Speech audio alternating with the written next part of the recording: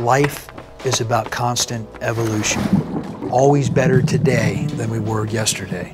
We expect 100%. There are no shortcuts to a successful fitness regimen, only hard work and consistency. And to navigate through the mountain of fitness advice available, candidates must learn to separate fad from function. I'm Daniel Fletcher. Welcome to The Only Easy Day Was Yesterday, the official Navy SEAL podcast. In this extended series, we'll speak with select special warfare performance experts to clarify common training misconceptions and provide insight into areas of focus specifically important to special warfare candidates. Today, we extend our fitness series with a discussion about neck, ankle, and forearm strength with Director of Fitness for SEAL and SWCC Training, Mike Caviston. Let's get started.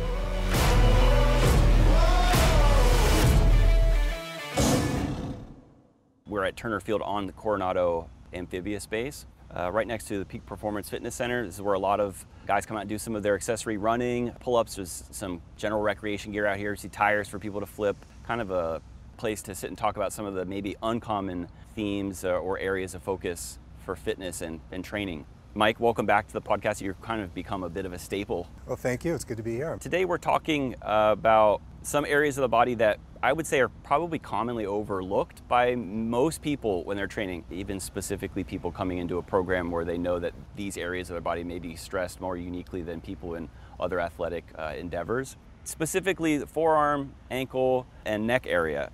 I will start with the forearm. Obviously there's going to be a lot of pull-ups done. We know that coming into the program. And with the obstacle course, even more grip strength areas that people maybe need to focus on specifically.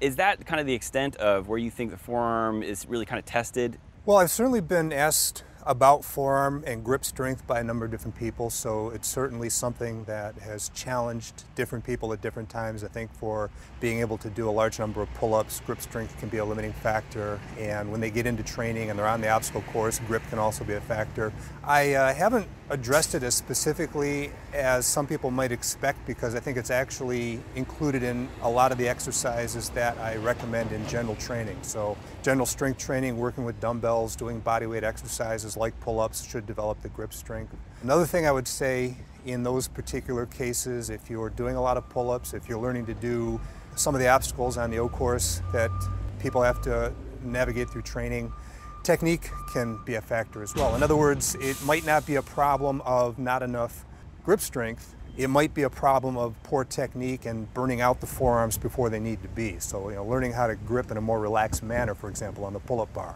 Some people will get on there and just squeeze the life out of it and expend too much energy when they need to learn how to relax a little bit more and still be able to keep their body on the bar to do their pull-ups. I've seen some of that with rope climbs as an example. If someone's not well-versed or even trained in the technique of taking some of the load off their hands by being able to use their feet to kind of prop themselves up. Is that kind of what you're talking about? No, absolutely. From my personal experience, before I came to NSW, I was a rowing coach, and the sport of rowing involves grabbing an oar handle, and that's another common mistake by beginners, is that they grip onto that oar handle so much that their forearms burn out well before they should. So I'm not saying don't train the strength of your forearms, you can do that, but also be aware that in a lot of situations, just learning to be more economical with the strength that you have can be helpful. It's kind of an awareness to how you're using your grip. Yeah, not necessarily you need to put in tons of reps. Absolutely. And yeah, it's kind of, I think to me is a little bit of a blend of that. Just kind of an awareness in a lot of areas of the body that you maybe don't really typically pay attention to in terms of strength training, whether it's areas around the shoulder or ankle and knees. It's kind of just learning to have a sensitivity for hot spots, just a general awareness of your kind of level of exertion and stability, stuff like that. It's kind of what you're talking about. Sure, but in terms of actually training the forearm, it's a pretty simple thing to do. So including exercises that involve grip, like the dumbbell exercises, is a good strategy, but supplementing that with, I don't even know the name of some of the gripper machines that people can use, but those are pretty popular and can be helpful. Just using like a straight bar or light dumbbells to do wrist rollers, both with the palms up and the palms down, just extend and flex and develop the forearm muscles can be helpful. Actually, one pretty simple thing that we've used around NSW, because we have so much access to the beach, is just grab some sand. So get a good hunk of sand and put your hand in it, like squeeze it in your fist and get the sand to run through your fingers, but just use the forearm muscles to squeeze the sand can be helpful. I've seen that maybe one or two exercises maybe you can comment on that I thought would probably be helpful, whether it's, I think, a PVC pipe with some sort of rope and a weight on it, kind of. Yeah, it's a common one, yeah. We used to use in rowing as well to develop it. And so a PVC pipe or a broomstick or something with a rope attached to it and a weight, maybe a 5-pound weight, maybe even only a 2.5-pound weight to begin with, but roll it up one side and then roll it down the other to get the forearm working both ways. Do a couple of reps of that, and that should be pretty helpful. When's a time that you think would be not necessarily optimal, but that maybe you would recommend people to incorporate this as maybe part of their warm-up, or maybe a couple days a week, or what kind of frequency do you think people should specifically train? The same frequency as any other strength training, which should be 2 or 3 times a week, and it doesn't have to be multiple sets, a couple of good quality sets. One thing I would say about training the forearms in particular is don't burn them out before doing some other exercises that rely on grip strength. So if you plan to pick up a heavy bar, especially if it's going to be over your head, don't burn out your forearm. That's going to allow you to grip that weight. But otherwise, it really doesn't matter. Whenever it's convenient, whenever it fits in, would be good. Is there any type of metric or feedback you think people could look out for to know that their grip strength is potentially or likely underdeveloped? Is there something that you'd say, like, if this is happening, it's probably a good idea, or is that just kind of something that people should just attack anyway? I guess they'll sort of have to figure it out for themselves. I mean, a common frame of reference for most people trying to get in NSW is that, yeah, if you can't hold your weight on the pull-up bar for 10 reps or just hang off the bar for several seconds, then you're probably going to be in trouble. An area that I think there's a lot more attention to than the forearms is the ankles, another kind of small part of the body, but obviously with the amount of running that's being done and all the other movements of the body moving around, it's an area that I think requires special attention. So let's talk about that for a second. Well, it definitely does require special attention, and so much so that I've included a lot of specific ankle exercises in the physical training guide, the PTG, that I've referenced in these podcasts many times, and I encourage everybody to take a look at when they're planning out their preparation for NSW. But looking at the ankle in particular is very important. A lot of people, if they're doing exercises for the legs, I think, oh, I'll work on the quads, I'll work on the calves, maybe work on the glutes, but a lot of other smaller muscles around the ankle need to be developed because you're sure going to be using them an awful lot in training. And so dorsiflexion, lifting the toes off the ground, is something that should be attended to. People should do various exercises. You can simply walk around on your heels with your toes off the ground to make those anterior muscles in front of the shin work hard to hold the toes up. You can work with an elastic band. You can put a sandbag on your foot and lift your foot up off the ground. You can sit down and use your own hands to provide manual resistance, but lots of different ways that you can do that. And then for some of the other muscles in the area, a lot of the exercises that I recommend involve a little bit of plyometric or dynamic type of activity. So hops and side steps, and also incorporating balance exercises. So whether it's in your barefoot on a hardwood floor or maybe on a pad or something softer to challenge the stability even more, but work on challenging balance because it utilizes a lot of small muscles that surround the foot and allow you to keep your position. We've talked about this area before in a few different episodes, whether it's just in physical preparation or common injuries. And I think maybe we even spoke about it specifically, there being a measurable decline in the strength of the knees and the lower bodies of people in this generation just because of the advent of technology and less playing around outside and more, inside electronic screen time. I just kind of wanted to bring that up because I feel like it's worth mentioning that it's kind of connected to lifestyle. I think people should maybe be kind of aware of that, It's maybe something you could incorporate while you're doing those activities that you can't really avoid checking email and stuff like that these days. So, I think that's something that could be done at the same time to a certain extent, a little bit of accessory movement while you're in your downtime. It doesn't really require you being at a gym or anywhere specific. Well, one of my general themes is that do exercises when you can, where you can, and some of the ones for the ankle are the simplest ones to do, require minimal or no equipment that you absolutely could do. If you're sitting at your desk for several hours and working on the computer and you're going to take a short break, get up and do a few exercises near your desk, and simply doing some balance exercises are pretty easy to do. Is this an area where you see generalized mobility issues specifically in the body in terms of the ankle or ability to squat, or is there any specific stuff you think people should pay attention to in that regard for their ankles?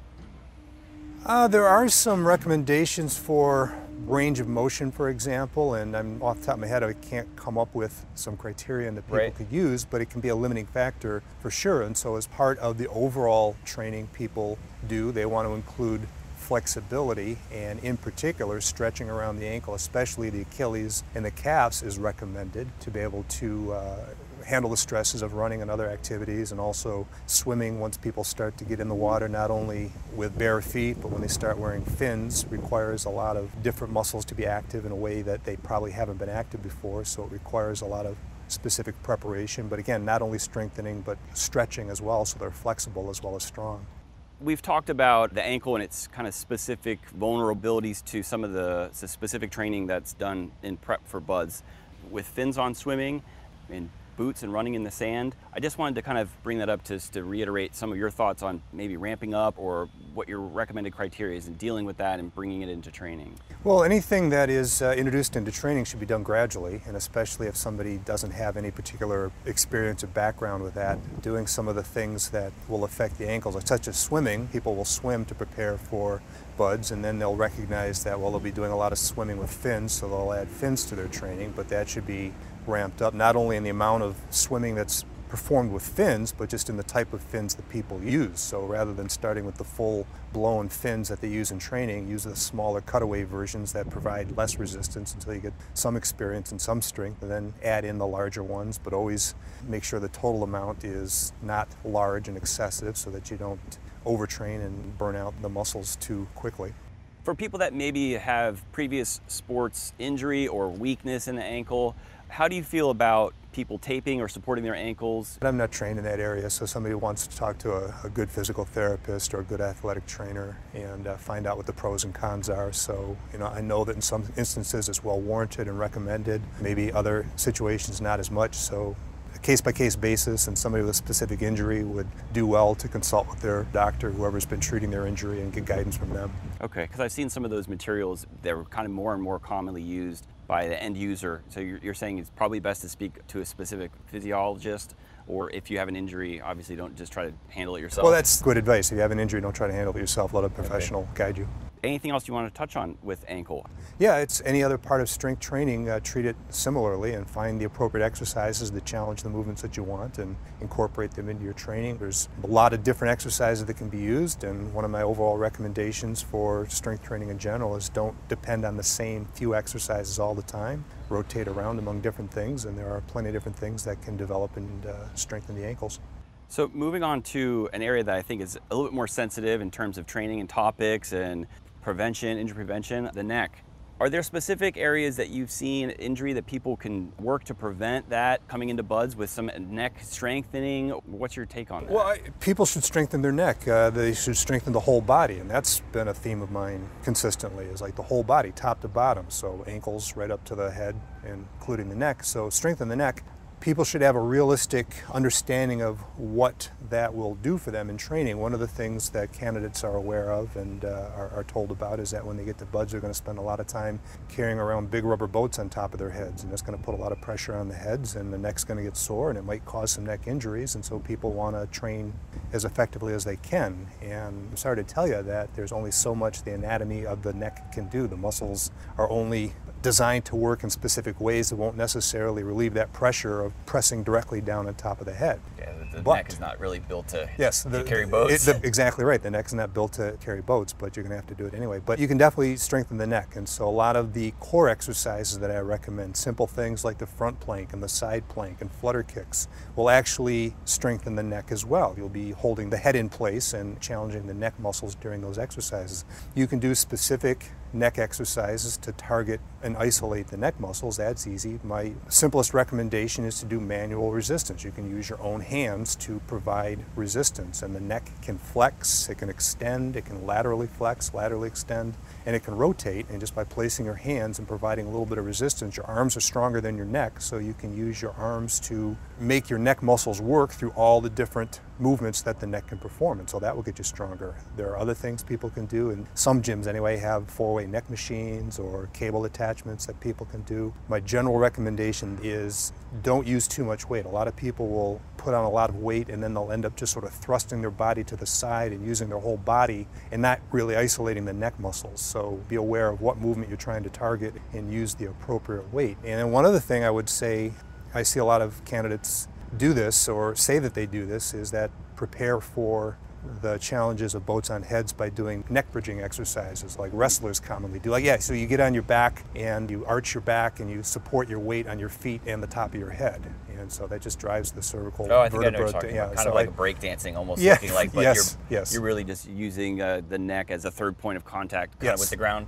Yeah, and so people think, oh, that'll strengthen the neck, and it's like, no, it won't. It'll create stress that will add to the stress that you're going to get when you come to buds anyway. So I pretty much strongly encourage people not to do that. I guess in relation to injury or potential injury, what are some of the risks associated with not paying attention to strengthening your neck? Well, weakness is a potential risk factor for a lot of different injuries, and so all things being equal, I guess it would be better to have the neck stronger rather than weaker. Train the whole body. Again, train the whole body, including the neck. Right. I think that makes sense. It's easy to overlook certain parts of the body because it's not easy to work out, or it's not easy to even just kind of pay attention to. So I think that lines up with this area of the body pretty specifically. It's not exactly the glamour muscle of the body. Well, Mike, it's been great talking to you about some of the maybe commonly overlooked areas of the body, and it seems like sometimes we sound a little bit like a broken record talking about training the whole body and applying the same methodology to it, but I think it's worth noting these specific areas are commonly overlooked, and whether it seems complicated or not, or how important, or common injuries, whatever, I think just bringing attention to it is doing a service to people. So thank you for your time. Oh, my pleasure. Find out more at sealswick.com and join us again for the next NSW podcast. Heads up, eyes open.